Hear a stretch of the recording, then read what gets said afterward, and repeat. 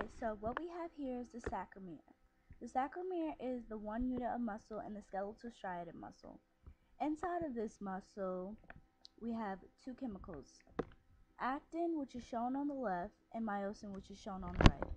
Now, the way I explain this is I put it into a scenario to help you better understand how the myosin gets a hold of the actin. I put it into a short story that I made.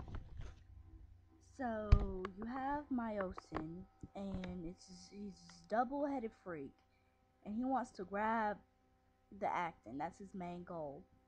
So he has this trusty sidekick, ATP, which keeps him up and keeps him going.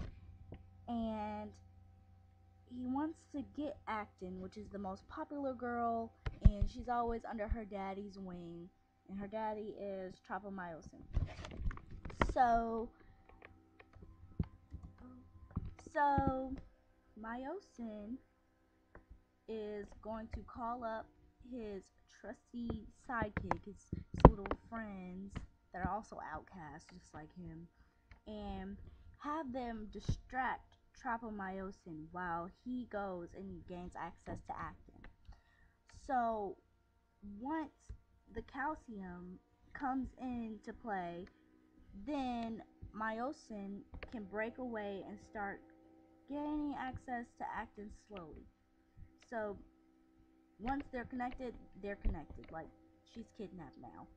And what myosin is going to do is grab onto actin and then pull her the opposite way. So it's like you're getting kidnapped, so it's going to grab onto him, pull the opposite way.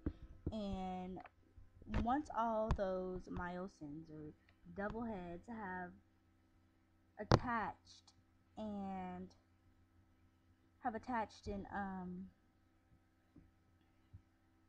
once all the myosins have attached, they're going to keep pulling the opposite way, that's how our muscles contract.